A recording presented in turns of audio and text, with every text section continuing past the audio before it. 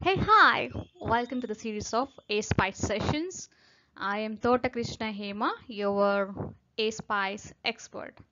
So today we are gonna discuss about SWE for software unit verification. So when you hear this term called software unit verification, so it says something like verification indicates testing and review as well. So let us talk some more in the next slides. So what is the purpose of software unit verification? The purpose of software unit verification is to verify software units to provide evidence for compliance of the software units with the software detailed design and with non-functional software requirements. So the process outcomes are a software unit verification strategy, including regression strategy, is developed to verify the software units. So before talking to the process outcomes, so first of all, the software unit verification is completely built upon the software detailed design. Remember, software detailed design should be traceable to the software unit verification part. So the first step is to develop a strategy for the software unit verification, including the regression strategy. The first step. And the second step is we have to develop a plan for that. So detailed plan, so we can say. And so let us read this thing. Criteria for software unit verification are developed according to the software unit verification strategy that are suitable to provide evidence for compliance of the software units with the software detailed design and with the non-functional requirements. So along with software detailed design, we need to ensure non-functional requirements also is fulfilled or not, we need to ensure on. So software units are verified according to the software unit verification strategy and the defined criteria for software unit verification, and the results are recorded. So we have to perform it, or we have to execute the defined software unit verification or the spec, or we need to execute those test cases and we have to record the results as well. That means the test report we have to store somewhere, we have to record, so either in a tool or in the format of Excel. So consistency and bidirectional traceability are established between software units.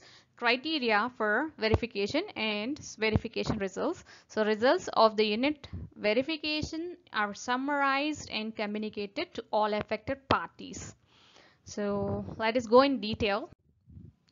So the output work products are test specification, test plan, communication record, review record, traceability record, verification results, test result, analysis report. So we have test strategy, I can say like unit test strategy or the unit verification, software unit verification strategy, and we have test specification, we have a test plan, okay, and we have after testing we have to publish the results. So and what about the verification results? Here is like code review results, and even the static verification results comes into the picture, and the analysis report is a static analysis report, we can say. And review record for the specification, for the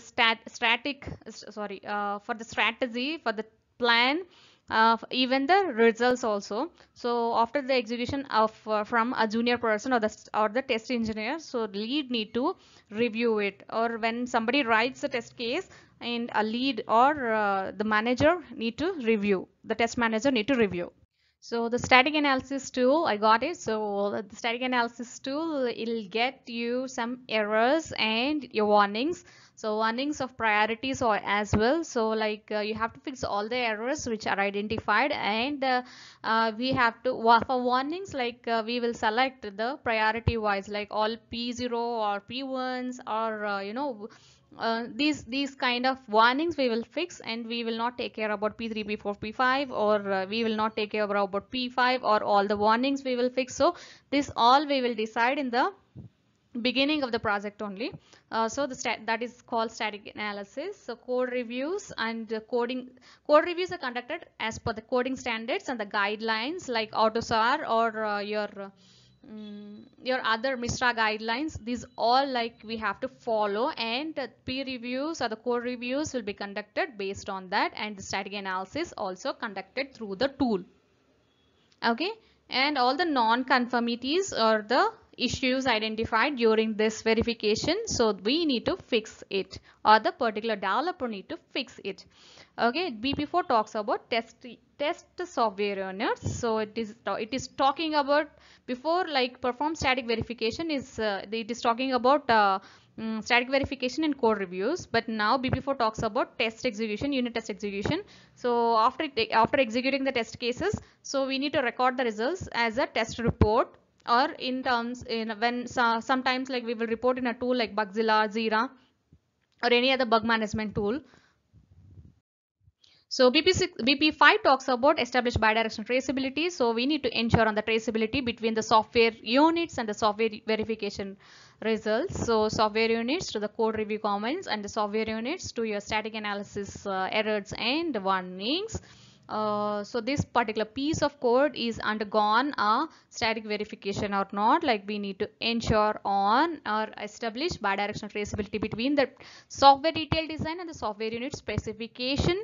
So you got it right, detailed design to software unit specification. So each and every test case to be traceable to the software detailed design. Okay, and establish bidirectional traceability between unit test specification and unit test results.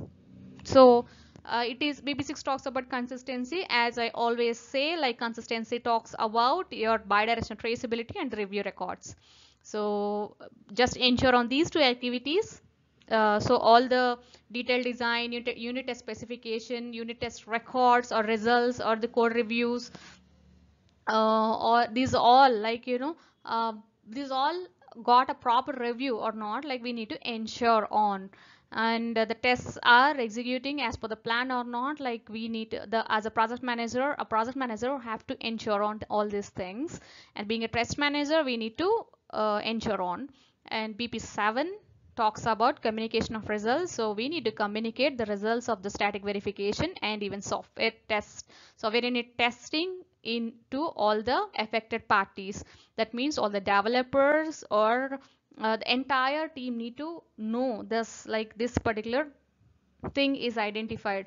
So as to get it access, so we need to put all these results in a configuration management tool, whatever your configuration management tool, is it your SharePoint or TeamSite or your SWE and VSS, whatever your configuration management tool. So you need to store your verification results, software unit verification results in your configuration management tool, and you have to you have to make it available to the entire team. You have to communicate through an email or an automated generated email from your configuration management tool that yeah, we have checked in this particular thing into the configuration management tool. So it will be available to all the users of that. That means all the stakeholders of the project. So that's it from my end. Like if you have any doubts in this particular topic, you can always write to me at askhematota@gmail.com. So you can also comment in the below section. So if you like this concept, subscribe to my channel. Thank you.